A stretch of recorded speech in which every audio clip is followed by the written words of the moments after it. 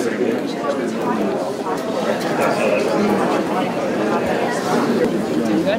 You look good, huh? Ready. Ready. You got the cord. Hey, Frank. Hey, good.